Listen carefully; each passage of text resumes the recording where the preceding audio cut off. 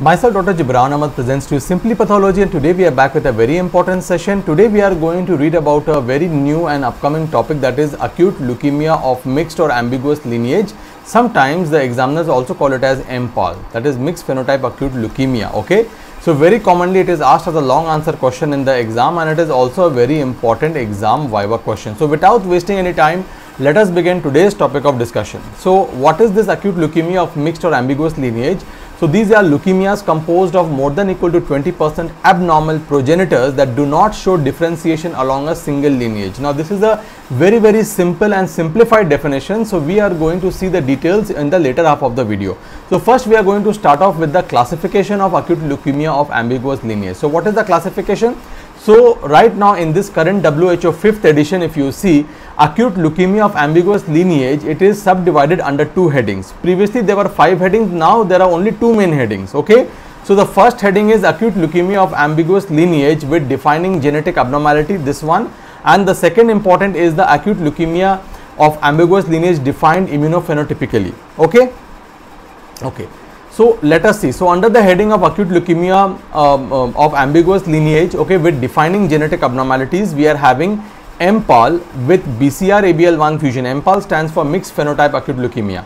So the number one acute leukemia of ambiguous lineage with defining genetic abnormality is those with BCR-ABL1 fusion. The second one is MPAL with KMT2A rearrangement. And now in the current edition, current WHO 5th edition, there is acute ambiguous leukemia with other defined genetic alterations, okay, which includes MPAL with ZNF384 rearrangement and acute leukemia of ambiguous lineage with BCL11B rearrangement. So these are the 2 novel or new entities which have been introduced in the current WHO 5th edition, okay, that is MPAL with ZNF384 rearrangement and acute leukemia of ambiguous lineage with BCL11B rearrangement.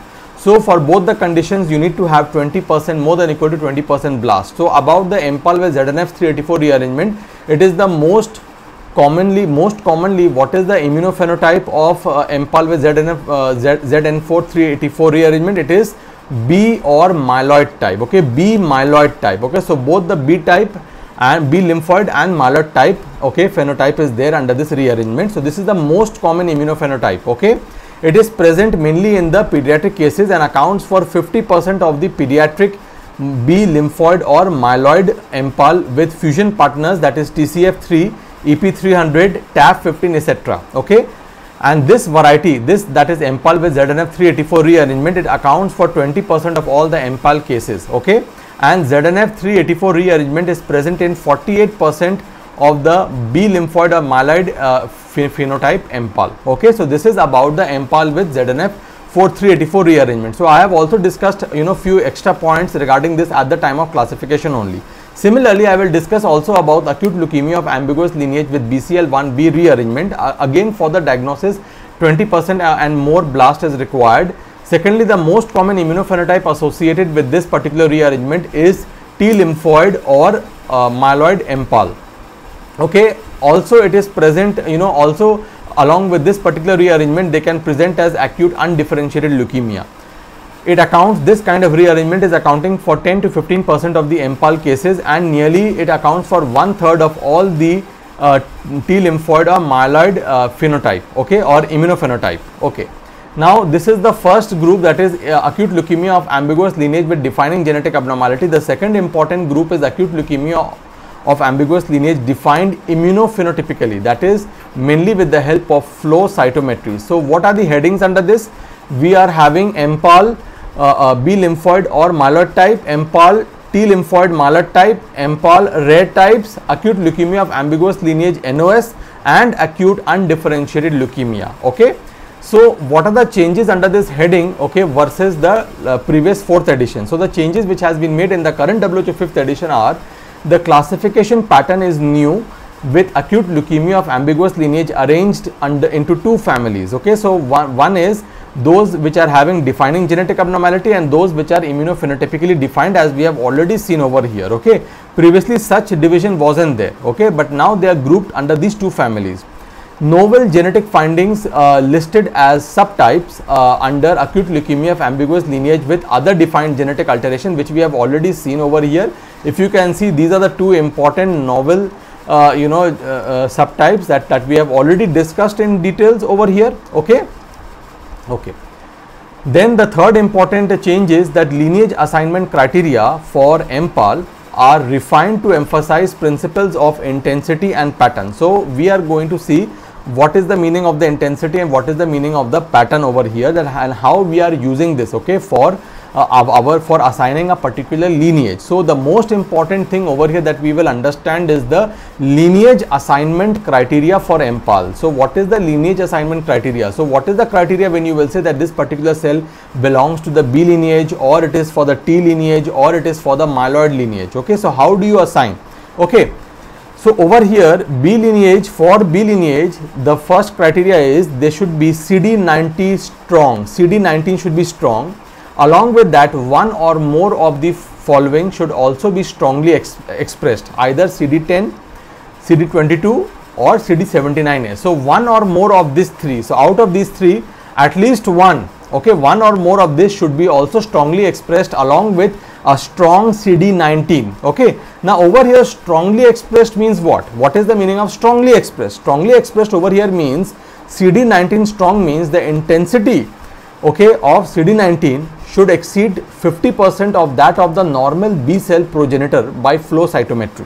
Okay, so this is the meaning of intensity that has been laid down in the current WHO. So they are saying that they are that they have emphasized the principles of intensity. So intensity means this. Okay, so the intensity of the CD19 should exceed at least 50% of that of the normal B cell progenitor by flow cytometry. So if the CD19 expression is strong, in that situation, one or more of the following should also be strongly expressed for assigning the particular cell as a B lineage, either CD10, CD22 or CD79A. So this is the bare minimum, at least one of them, one out of these three.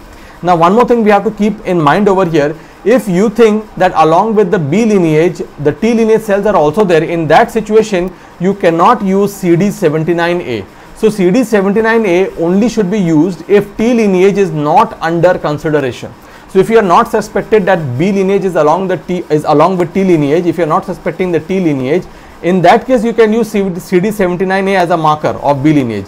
If you are suspecting T lineage, then you cannot use CD79A. Okay. So once more, the first important criteria is a strong CD19 along with one or more of the following as strongly expressed: CD10, CD22 or CD79A. At least one of them should be strongly expressed, one or more of them.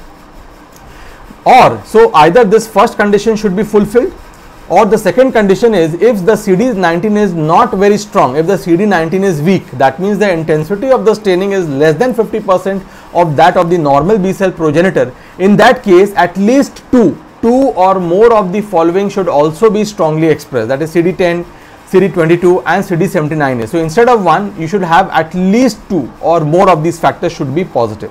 And again for CD79A should be used only if the T lineage is not under consideration, just like over here. Okay.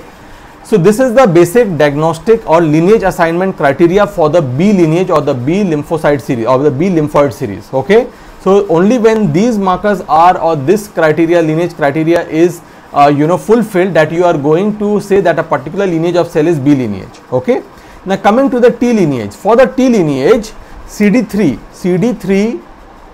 has to be positive. I will tell you how. Either cytoplasmic or surface CD3 positivity has to be there, and that should be done using CD3 epsilon chain antibody. This should be used. Okay, and the intensity in part should exceed 50% of that of the mature T cells by flow cytometry. Or if you are not having flow cytometry available, in that case immunocytochemistry is also accepted, or ICC should be positive, but you have to use non-zeta chain antibody reagent. Non-zeta chain antibody reagent has to be used in that case. So for the T lineage, cytoplasmic or surface CD3 should be positive by flow cytometry, intensity at least 50% of that of the mature T cells, or by immunocytochemistry positive using non-zeta chain reagent. Okay. Okay, and for the myeloid lineage, myeloperoxidase positivity should be there, wherein the intensity in part should exceed 50% of the mature neutrophil level. Okay, or if MPO is not positive, then at least look for monocytic differentiation. For monocytic differentiation, two or more of the following markers should be positive. neuron specific enolase, CD11C, CD14, CD64 lysozyme. Okay, so 2 or more of these markers should be present for monocytic differentiation. Okay, so either MPO positive for myeloid lineage or monocytic differentiation should be there for myeloid lineage. So I told you over here in the current WHO 5th edition that there is a principle of intensity has been implemented that I have already shown you. Okay, either for B or T lymphoid 50% or of more and or more intensity should be there as compared to the normal B or T cell progenitor respectively. Okay. Now another principle is also very important principle over here is that for giving a particular lineage, for example B lineage, not only CD19, along with that other markers have also to be expressed. Okay, 1, 2 or more of these markers like CD10, CD22, CD17, either of these markers have to be positive as well. So we are using multiple markers, and not only that, the pattern of expression is also important. For example, I will tell you in myeloperoxide. Now over here the normal maturing myeloid series cells, they are showing variable myeloperoxidase positivity. Okay, so that is very important, that pattern of expression. So when you are looking at a particular group of cells and you are seeing MPO positivity, it should be like the variable MPO positivity that is seen in the maturing myeloid cells. A dim uniform myeloperoxide positivity should not be taken as positive in that case. Okay, so the pattern of expression also becomes important. Okay, so when you are writing an answer on acute leukemia of ambiguous lineage, this classification has to be written in details without any mistakes. Secondly, what are the changes you have to give, okay, bare minimum, and the lineage assignment criteria should be according to the WHO 5th edition in exactly the same way that I have given you over here. Okay, and this much you have to write in the exam. Okay, so acute leukemia of ambiguous lineage, if you see, they are rare, accounting for less than 4% of all the acute leukemias, and it affects both the children as well as adults. Now there are two terminologies which are very commonly asked in the exam, that acute leukemia of ambiguous lineage or MPAL, that is mixed phenotype acute leukemia, can be either biphenotypic or it can be bilineal. So what do you mean by biphenotypic? Biphenotypic, as you can see over here, that there is a single population of abnormal progenitors which are expressing antigens from 2 or more lineage. So over here, see, green is one lineage antigen over here, and if you see, red is another lineage antigen, and the same cell is expressing both the lineage antigens. So this is an aberrant expression. Okay, a single population of cell with 2 or more lineage of antigen markers, okay, they are called as biphenotypic. Whereas bilineal means, that there are two separate population of cells in the same individual. Okay, so this is one group of cells, this is another group of cells. Okay, so two population of abnormal progenitors, each of a different lineage is existing. So I hope you understand what is the meaning of biphenotypic and what is the meaning of bilineal. Okay, the best method of lineage assignment is flow cytometric based immunophenotyping. Remember this point, IHC is not the best method. Usually acute leukemia of ambiguous lineage is associated with a very poor prognosis, and if you see the presentation of all the different forms of acute leukemia of ambiguous lineage, if you see, they are basically presenting with cytopenias, and in some conditions leukocytosis can be there, and all of them have a poor prognosis. Okay, so this is the bare minimum that you have to write in the exam for obtaining full marks. Okay, now apart from that, if you are having time, okay, then I have also discussed the individual ones also with their diagnostic criteria in more detail. So first we are going to see certain important points about MPAL with BCR-ABL1 fusion. It is the most common cytogenetic abnormality seen in MPAL, that is BCR-ABL1 fusion. Okay, it is a de novo acute leukemia.